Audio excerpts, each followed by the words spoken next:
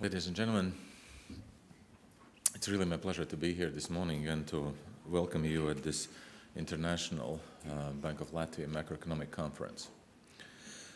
As we're meeting in Riga in 2014, the euro area is slowly recovering from the crisis. It is enlarging. It is in the process of coming closer to common understanding of the future policies to reinforce recovery.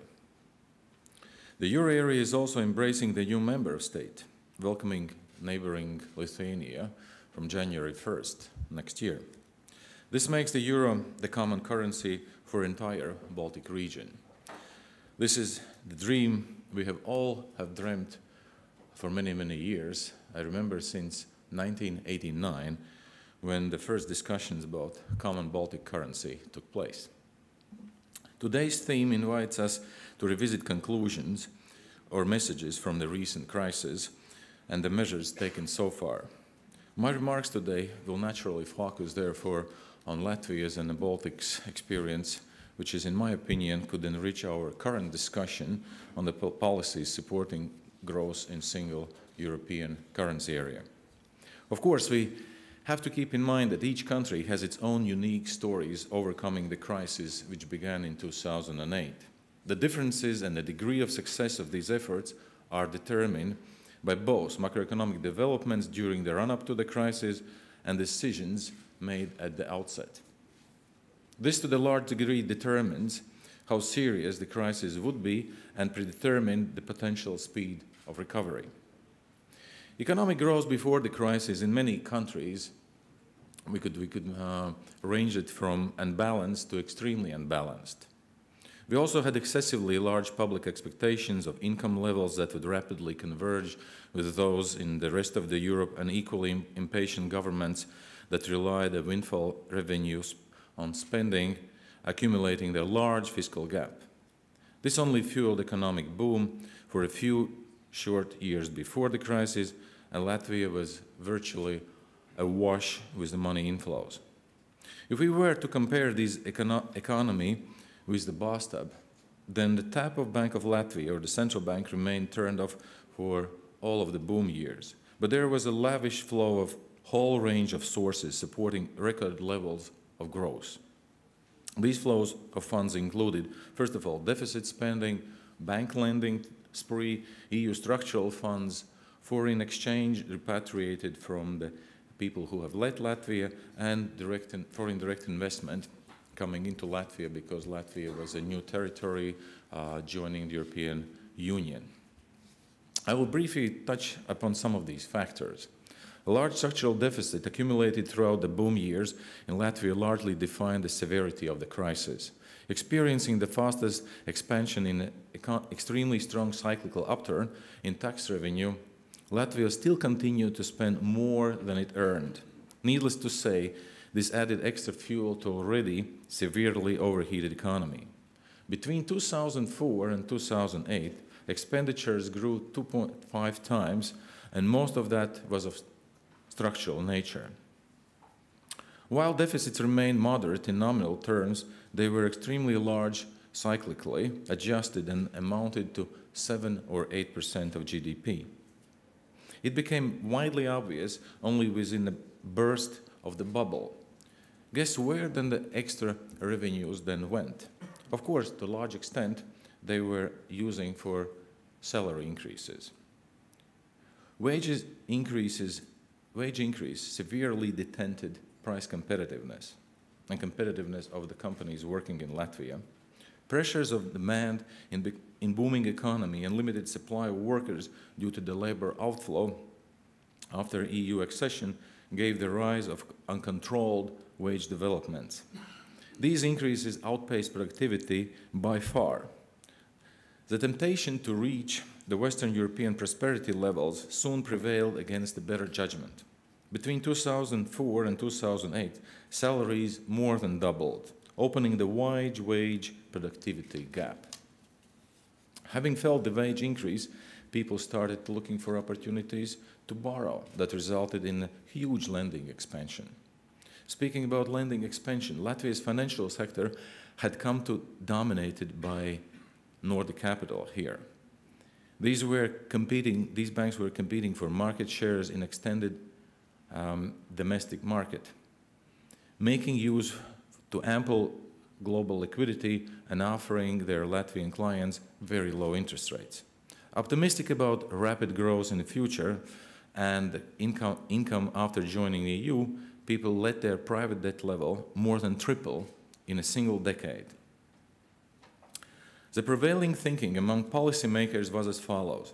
This is a poor country, 50 years of communist rule, we badly need the growth in order to catch up with the living standards of Western European colleagues and economies.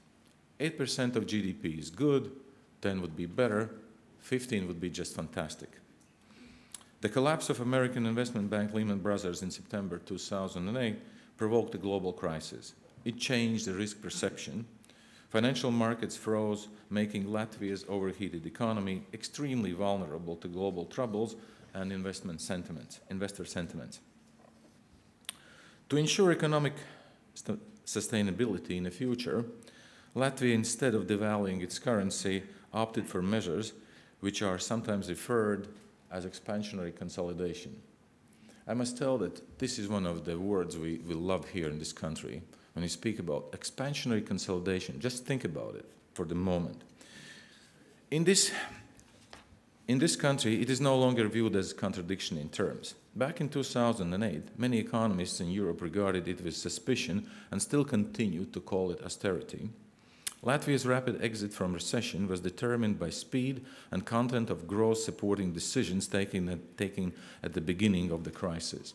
Latvia saw an internal adjustment of 14.7% of GDP throughout 2009 and 2010, adding other 2.8% by 2012. The rapid consolidation that came largely on the side of the budget expenditure and was based on structural reforms restored the overall confidence in the country's policies. Towards two-thirds of the total consolidation was generated by cutting expenditures, and only one-third came from additional revenue, including the increased taxes. If we look at the bigger picture at the euro area as a whole, it is evident that most countries have likewise prioritized consolidation on expenditure side. We also see that fiscal consolidation in the euro area peaked in the years between 2009 and 2011, mostly in the early years of the crisis. Whether less is more in terms of reduced budget expenditures was hotly debated issue, especially in the early days of the crisis. Some of the public debate back then was dominated by the common wisdom that larger budget deficit in times of economic crisis help to boost supply of money and thus support the economic recovery. However, if the problem involves only the lack of supply, but it is also the problem of the demand side, boosting the supply of the money by fiscal stimulus does not necessarily imply more economic growth. Today, Latvia's experience is worth analyzing in international context to see what was the formula that really worked so well. Speed was one of the key elements in this formula. Procrastination would have led to significant deterioration of the state economy. Without consolidation, Latvian budget deficit would have reached double digits during the first year of the crisis. Adjustment started with least popular measures, cutting expenditures and salaries. Speaking as second most element, I think that's ownership. The set of measures of overcoming the crisis was drafted by Latvian authorities and was not directed or imposed from outside, neither by IMF or European Commission. For instance, even though the IMF considered that at the beginning the outright devaluation would be the right measures, Latvian authorities insisted on massive consolidation as the only viable and right option at that time. An outright devaluation in a small and open economy with almost no raw materials would have reduced the level of income in the country, produced a massive inflation and bankruptcy waves. Commitment by the public at large could be mostly attributed to the active communication by authorities helping to explain both causes of the crisis and alternative course for the action. As we saw later, this ensured an overall public support for reducing the budget deficit.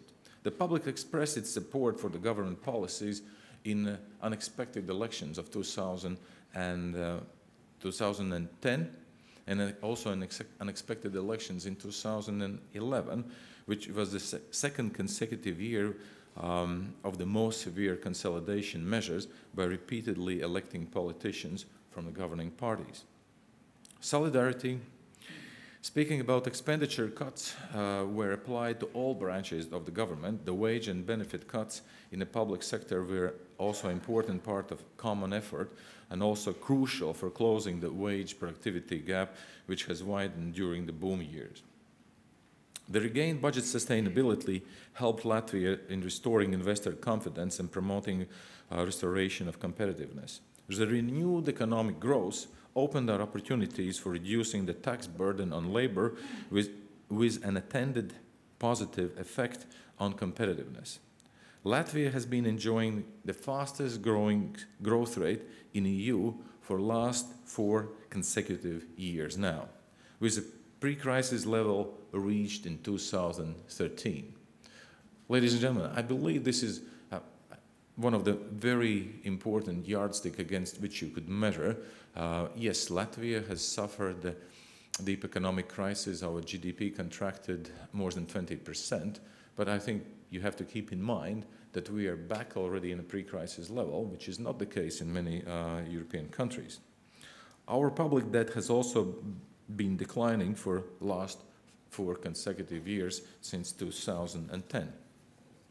Clearly, no two countries are alike, and there are no ready-made recipes to replace recipes from the Baltics. Some of our European partners had amassed high public debt years before the crisis. Others had seen protracted periods of erosion in price competitiveness.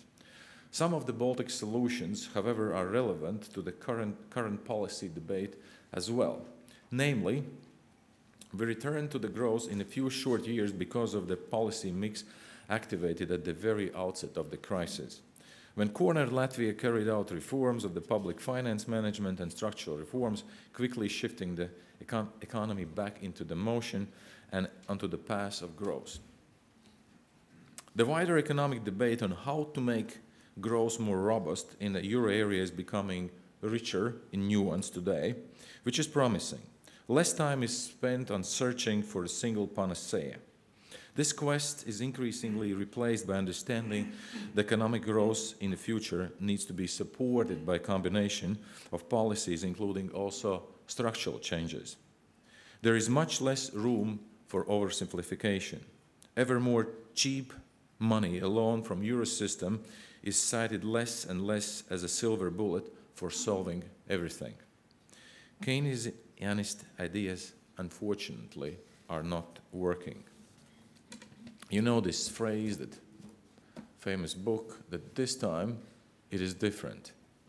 Instead, the monetary stimulus that ECB is now providing, including improvements in the financial conditions, is seen to be accompanied by a more responsible role of the fiscal policy and long overdue structural policy reforms. Unfortunately, discussions about using remaining fiscal space are sometimes also a bit misleading. Monetary policy responses must be supported by improvements on the fiscal and structural reforms aside. Speaking about bank lending, I have to say that it remains to be subdued. There are considerable concerns regarding the impact of the consequences of the prolonged lending weakness in Europe as a whole. Naturally, it is more pronounced in the countries and sectors where the large private and public debt overhangs have been accumulated prior to the crisis. The leveraging in such cases is necessary in structural correction, and it has to continue with appropriate lending stimulus policies are sought. What are the ways of mitigating risks of slow credit growth? We all know that we have now TLTROs, ABS, covered bond purchase programs, which are designed to boost bank lending to the real economy and stimulate an upturn in investment and growth.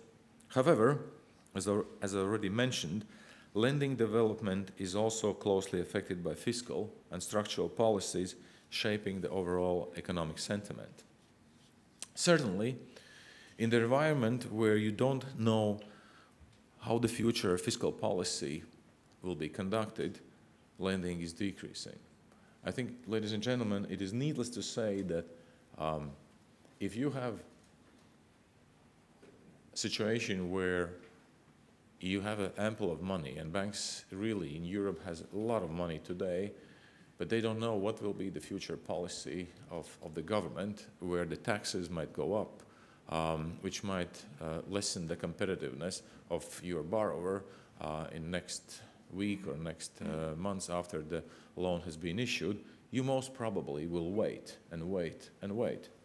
The current economic debate in Latvia also clearly highlights some hurdles which remain to be removed by continued structural reforms. The most conspicuous examples are the new legislative initiatives with the potential to disrupt the business, and the need for the more effective court system, especially with regard to processing bankruptcy cases. No monetary accommodation will be successful, however, if it is not accompanied by the right set of structural changes. Of course, sometimes we have to also be more specific. What are the structural changes? What is a definition? Because I think this is the new phenomena we're getting more and more discussing lately, and people sometimes wondered, what are the structural changes? They actually need to gain momentum in order to ensure the longevity of the stimulus effect on growth and increase confidence. The events of the last week and also of this week have reminded us how fragile the recovery in Europe and in some other countries have been, and that the monetary stimulus alone cannot do the job.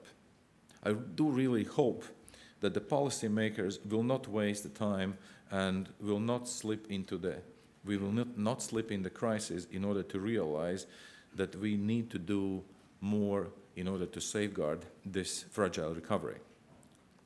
Ladies and gentlemen, Latvia and the Baltic region has done some things which we offer for discussion.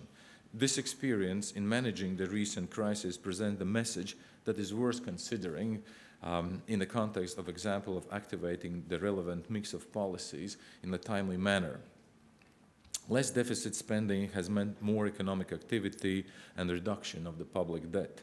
The result is rapid recovery and being the fastest growing economy in this region. I believe that maybe not all of you might share these views, and there is a lot of things people would do differently. But that's why we're having this conference today. I wish that you have a very interesting and fruitful discussions here, and I think we have a very interesting panel speakers. We have keynote speakers, and we will have an interesting time for discussions about these problems which we are having now, not only in Eurozone, but in the economies around the world. Thank you very much.